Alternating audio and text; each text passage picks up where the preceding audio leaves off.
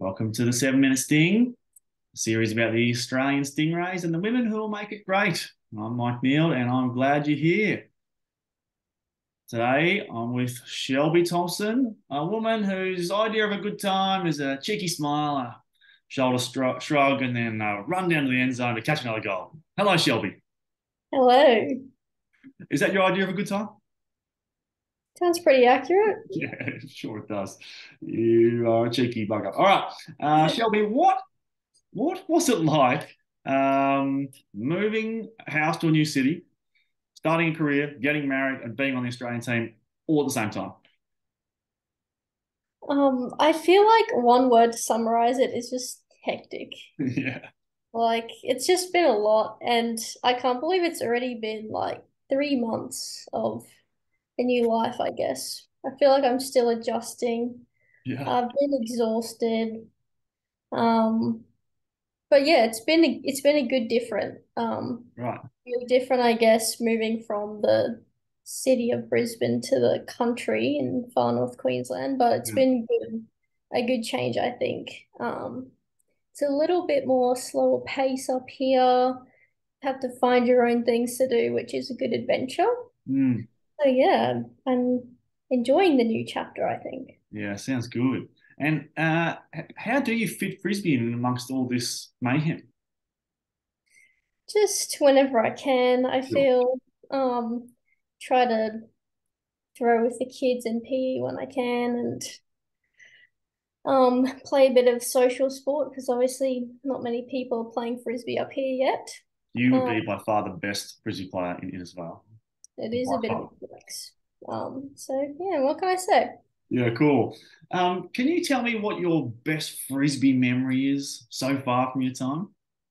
Yeah, I mean there have been a lot, but I feel like the one that stands out, I don't know particularly why, but last year at nationals, it was my first nationals, Yeah, despite being on Fuse for the third year in a row sure. Sounds because of weird. COVID.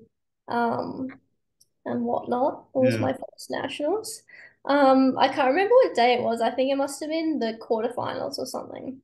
But we were playing ellipsis and like Fuse v ellipsis, like you just expect. We were all expecting to get rolled. Right.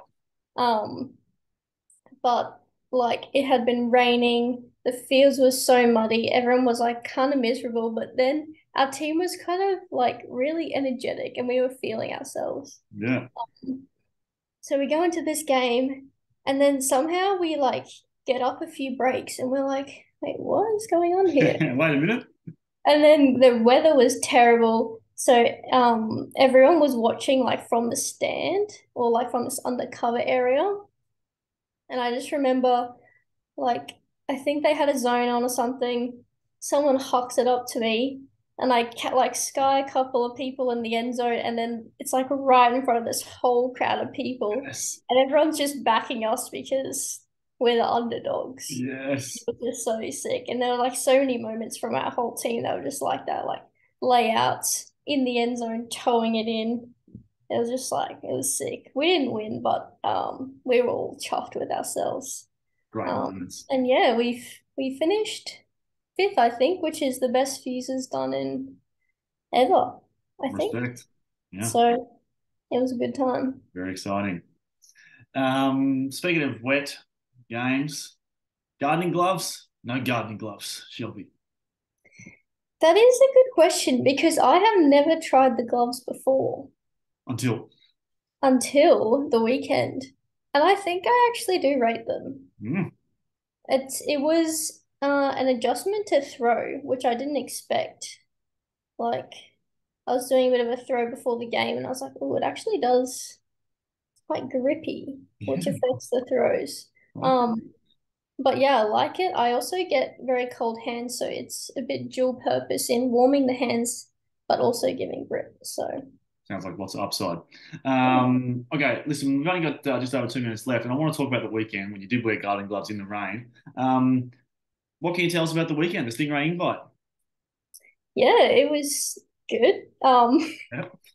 Typical Sydney brought the rainy, cold weather. Terrible. Um, Yep.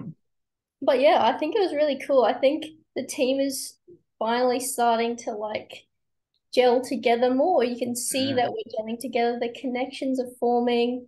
I just feel like everyone is trusting each other more. Okay. Like people are sort of fitting into their roles better now. I don't know, at least for me. I feel like now that we've got our lines set, Hmm. um, like I know what to do when I'm on a certain line or whatever. So I think yeah, it was good.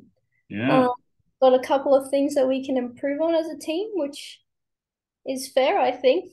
Still 3 months out from the tournament. So Yeah. yeah.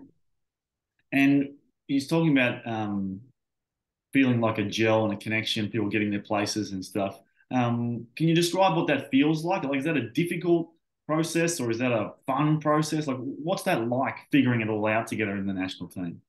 Mm, I guess it is kind of frustrating at the start. Yeah.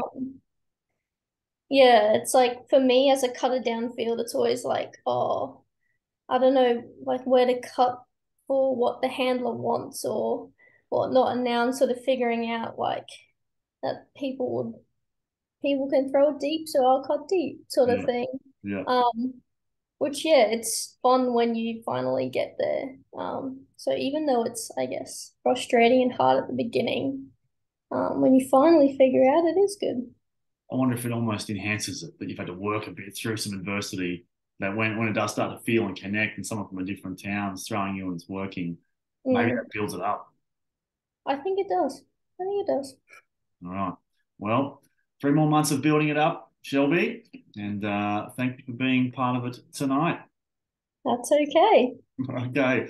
See you next time on the 7 Minutes Thing.